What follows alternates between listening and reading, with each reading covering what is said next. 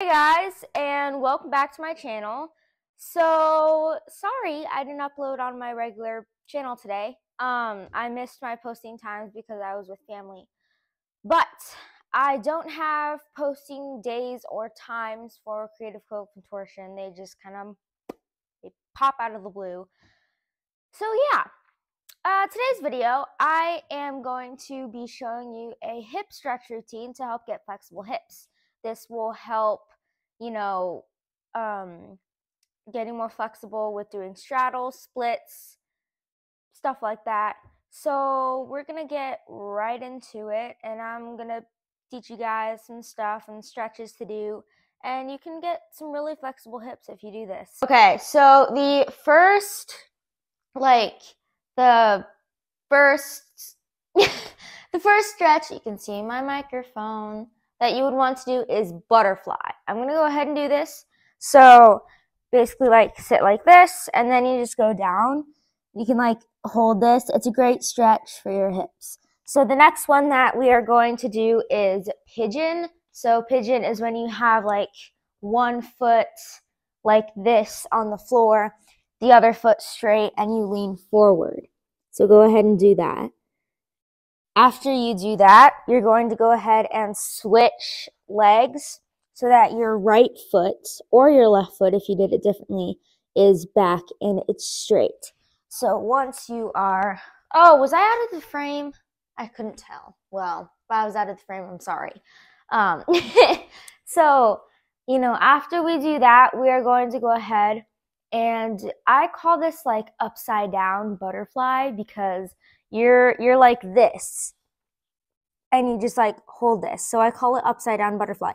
If there's a name for it, I don't know it. This is the name that I gave it, and it's the name that I use.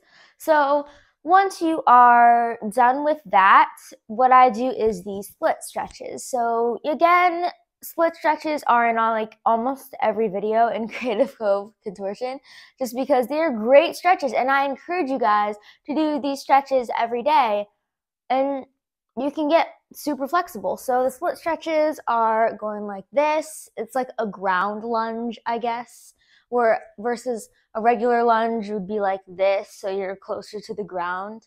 And once you're done with that, you're gonna go ahead and bend this leg and have this leg straight, and you're just going to go down. So once you're done with that, again, sorry if I'm moving too fast. You guys can pause the video, do whatever you need to do. I'm filming in my living room right now, which is where I normally do Creative Cove Contortion videos.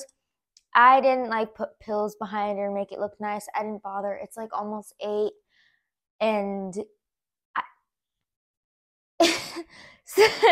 so once you're done with that, you can go ahead and do it on this side, and again going down. And once you're done with that, if you do know how to do the splits, I would encourage you to do them. So I'm going to move the camera down a little bit. So you might see I'm using my iPad again because my other camera is dead. So I would encourage you guys to go ahead and do the splits with me. Splits is pretty easy for me. And if you can't do the splits, just do the split stretches a few weeks and you'll be good to go. So I don't have my right split down yet. I guess I can move this up a little bit. I don't have my right split down yet, but I am incredibly close. Let me tell you guys, I am incredibly close. So,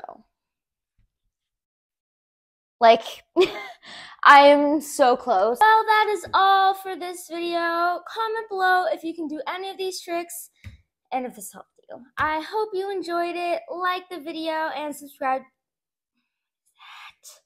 And subscribe to both channels. Bye, guys! That was the worst intro I've ever done.